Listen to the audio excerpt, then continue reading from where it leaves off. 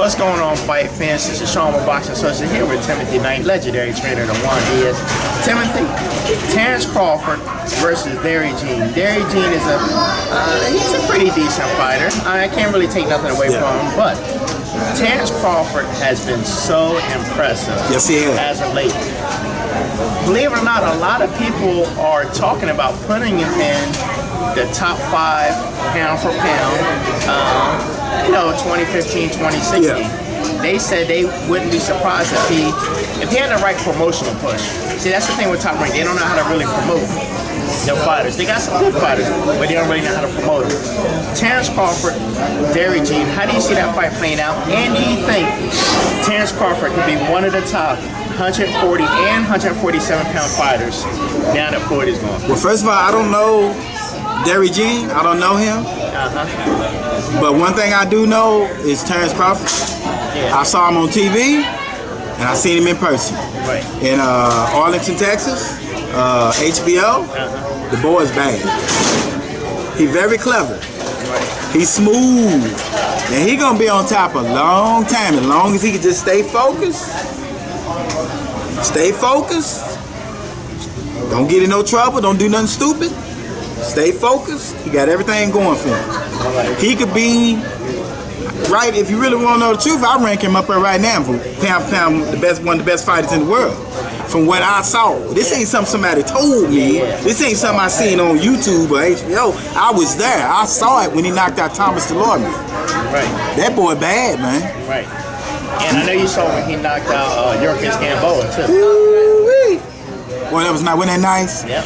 And when I seen him, when I saw him, I had a chance to. First of all, I had a chance to meet his mom and daddy. Okay. I met him out front of the hotel. Okay.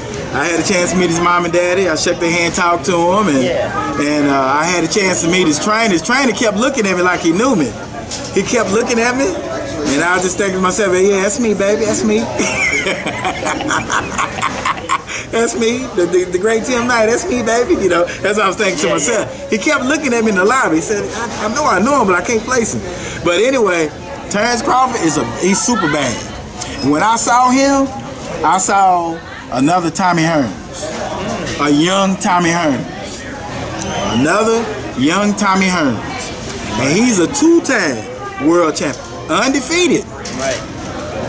And I couldn't get to him because he had so many people around, the big entourage. He had the cameras on him, and he had belts on him hanging off of him. He had so much stuff hanging off him like Spanish general.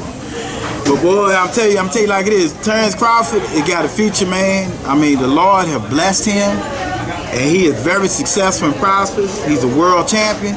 I am so happy for him. And like I said, he'll be on top a very long time if he just stay focused. Tim, if he would have had a chance to move to 147 and been impressive and could have got Floyd Mayweather as Floyd's last fight, how would you saw Terence Crawford, Floyd Mayweather as Floyd's farewell fight?